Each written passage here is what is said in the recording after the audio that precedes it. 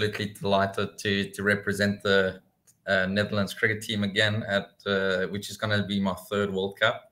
Really looking forward to it. I think obviously a lot of good teams out there, and I think what we'll also see is the associated teams, I mean, competing better and better every World Cup. So I think very, very exciting World Cup. With experience, you come to, I think you always want nerves going to the game. I think, as I say, with experience, you kind of turn that nervous energy into sort of excitement, and you take it into your attitude, and actually makes you more switched on, I suppose. So I think that's probably what I've learned the most in sort of the last couple of years, in playing and get in front of these bigger crowds and playing these bigger games, where the pressure is probably a bit higher. But I think now I look out. I want that pressure. I want those butterfly feelings in the stomach, I suppose. It's just really.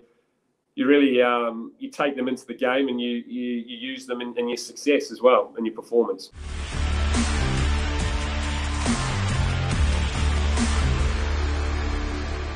Yeah, obviously adrenaline plays a big role when you come to the big stages.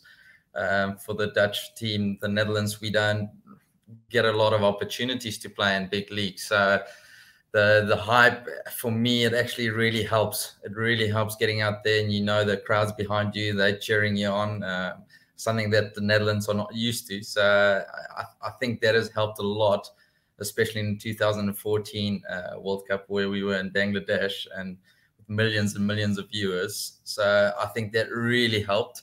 And obviously it helps when you've got a team that's supporting you and backing you, and everyone knows your game plan, and you don't have to be scared to go out there. You don't fear any failure, and obviously very important that you back yourself.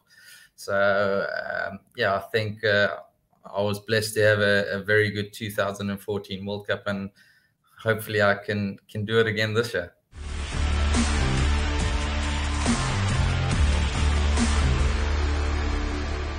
In a way, it was also, if I want to call it easy, it's probably not the right word, but yeah, when you go out there and you got to chase 190 in 14 overs, you literally got nothing to do. So you can go out there and take a few more risks, and if it doesn't come off, it doesn't come off. So that obviously helps. So and that was the innings where it did come off. So it was absolutely fantastic. But from a personal point of view, I think 2 games later against South Africa, I got a 50 of 20 odd balls.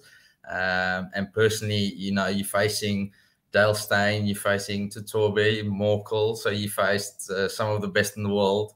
And then to score 50, for me, that was, to be honest, a little bit more special. Very sad that we lost that game by a mere 5 runs, a game that we should have won. But for me, that innings probably stands out a little bit more than the Ireland one.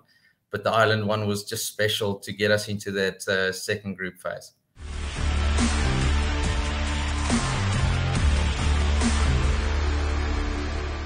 Yeah, so I started very, very, very young age, when I was 4 years old, with my brother and my dad. My brother played first-class cricket for 20 years. He actually just retired a couple of years ago when he finished his career at Somerset. But also went through the ranks of South Africa cricket. My journey was a little bit different. I actually went to the Netherlands to be an overseas professional for 1 year, and then I had a good season and went back the second year. And then the third year, the Netherlands coach actually asked me, would I be interested in playing for them? And wanting to play international cricket, that was for me a massive step.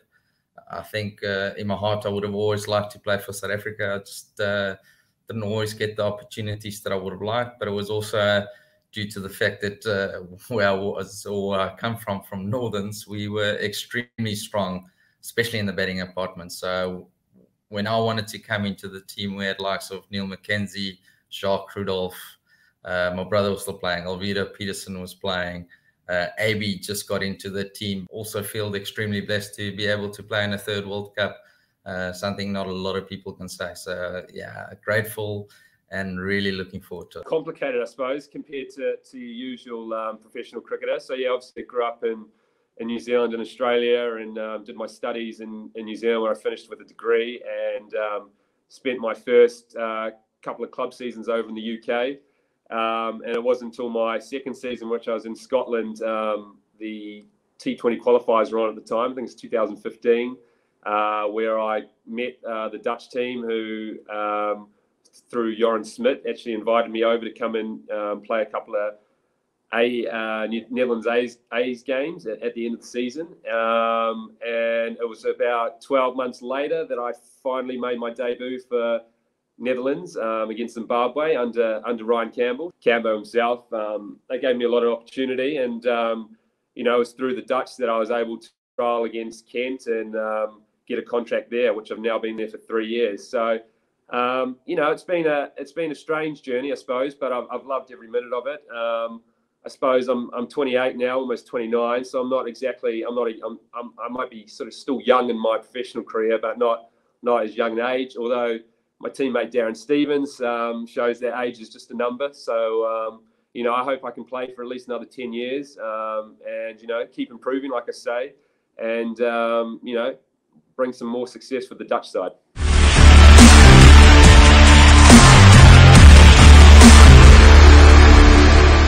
Yeah, no, definitely. Very, very, very good signs. I think when I made my debut as well, we had probably a squad of only 12 guys that you could pick from. And now I think a lot of guys have actually been unlucky not to be in this 17-man squad. The strength of the squad has enlarged massively. And it's also helped. It's, we're doing a lot of work with the youth. A lot of the players are doing extra coaching with youth, trying to help them. So the structures, everything is getting a lot better in the Netherlands. And then qualifying to play in the Super League, I mean, that's also, it gives you an opportunity as a country to use some resources in order to grow the game even more at school level and club level. So for Netherlands, yeah, it's been a journey. It's been a little bit up and down over the last 10 years, and I'm definitely thinking we're moving in the right direction.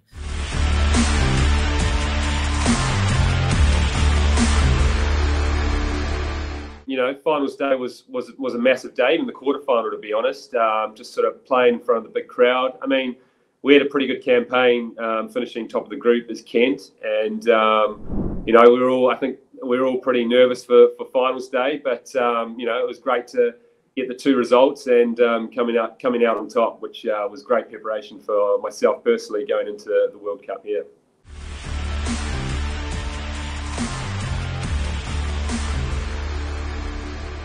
With the 100 was the most lucky was to rub shoulders with some of the top players. It was my first experience part of a sort of franchise tournament. So we had the likes of Carlos Brathwaite, Joss Butler, Colin Munro, and Lockie Ferguson in our team as overseas players. So to sort of get up close and personal with them, kind of see how they went about their sort of games and things like that was probably the most exciting thing.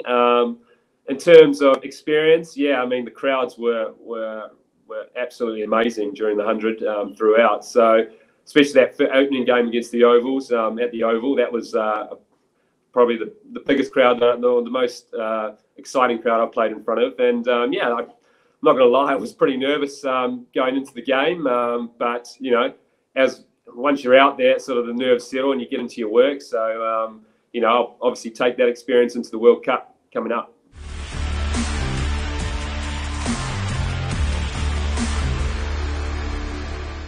Well, I suppose left arm seamers are, they're a little bit of a rare breed, I suppose.